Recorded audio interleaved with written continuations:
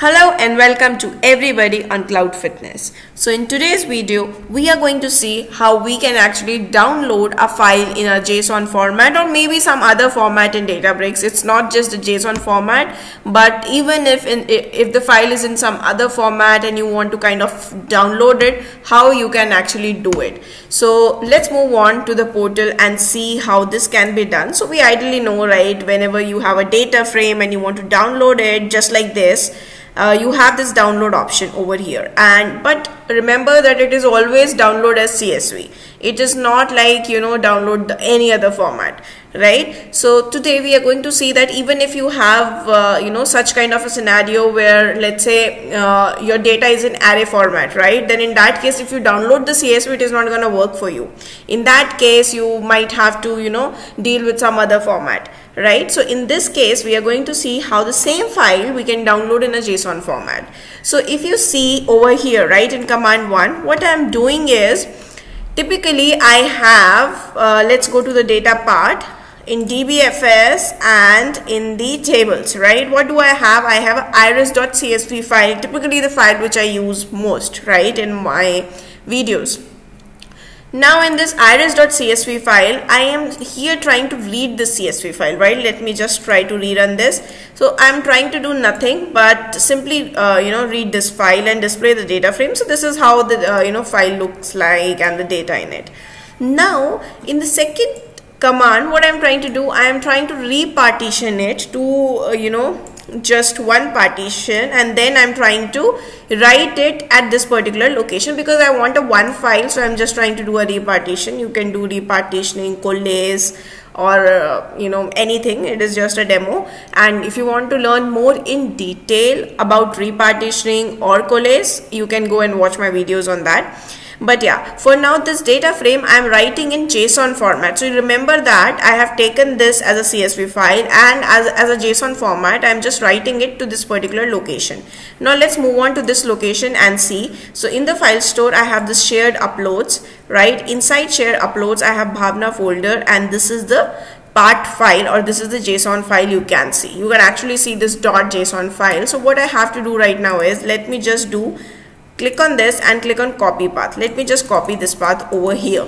Right now, the moment I copy this path, you have to create a new cell and just paste that path over here. So this is the path. Let me just even type it over here, path of JSON file, right? This is generated by your code, right? So this is JSON code generated file.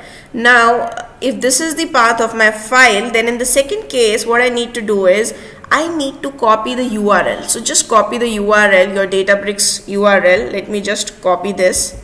So the moment I copied my Databricks URL, right, the other thing that I have to do is create another cell, just put in the URL over here like this, right?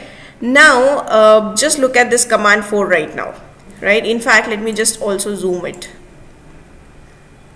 right, so that it is little more visible. So if you look at command 3, I have given you the path of the file. In command 4, what I have given is, let me just type in, this is your Databricks URL, right, URL of your Databricks. Now in this case what you need to do is, right, essentially you just go over here, right, after this .net, right? If you look at it, just let me just close these two commands. Okay, so essentially what you need to do is, after .net you need to type in this, you need to hard code this thing, .files, basically /files, and then shared uploads. Basically this is the place where it is uploaded, my JSON file is uploaded. If I say shared uploads, if you go over here, right, where is my file? My file is in file store, and after file store it is in shared uploads, right? So this files part you have to hard code it, right? After that, this is basically the path where your file is present, right? My file is present in shared uploads Bhavna folder. Now in fact, let me do it this way. So this is the URL of Databricks that you have added. In fact, let me do it this way. Okay, let us create another cell to edit it, right? if you see, this is the path of the JSON file. I'm repeating it so that there is no confusion. This is the path of the JSON file. This is the Databricks URL that you have copied from the top. Now you have to edit this URL right now, right? How would you edit this URL? After net, after .net, you are going to hardcode files over here, right? Now, the moment you hardcode files, then what you need to do, you need to go to the path of your JSON file. After file store, whatever is your path, right? Just copy it after the file store, because file store it is going to take by default. So you have to just copy it till the end. After file store, just copy it, and this is the place where you added files, right? And you have to copy the path of the JSON file. After copying it, just paste it over here. Now this is the path of my JSON file till here, right? And remember that this is called the organization ID, right? This is basically called org ID. After this, whatever is mentioned in your URL, just remove it, right? Just remove whatever is mentioned. Now what exactly is this? Now this is the URL which you can copy again and paste it in your browser. So the moment I have pasted it in my browser and moment I click on enter, you can actually see that I have this part file downloaded, right? Now let me go to the browse section. You can actually see, what does it say? It says that it has a JSON file like this, right? It says it has a JSON file like this. So exactly this is how you can actually download, you know, a JSON file. So if I open this file, you can actually see this is the same data, iris.csv data in a JSON format, exactly 21 rows, right? This is what it has. So this is how you can actually go ahead and download it, download any file in a JSON format. But remember, what I'll do right now is I'll just reiterate everything in short so that, you know, things are a little more clear. Because when you hear things like this, it becomes more, you know, more clearer to you. Okay, so in this case, what you have to do is, first of all, your JSON file. Now this JSON file can be generated by the code, or you might have uploaded the file and you want to download it or something like that, right? So this is the path of your JSON file, simple path of your JSON file. The second is the URL of the Databricks which you are currently in, right? Directly you have to copy it from the top.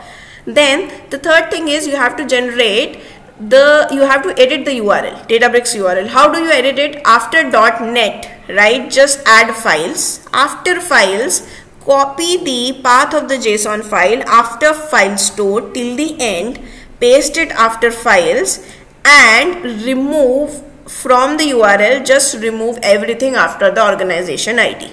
After this O equal to, you know, the number that you have, just remove everything from here, and then you have this path. Now this path is nothing but if you know, paste it online, this particular path, and you know, you just put enter, you can actually see that this part file gets downloaded, and again it got downloaded, right? So this is how you can actually download a file in JSON format in Databricks. And you know, thank you so much for being till here, but I do request you all to do subscribe to my channel, and in case you're liking the videos, do share it among your friends as well. So thank you so much for being till here.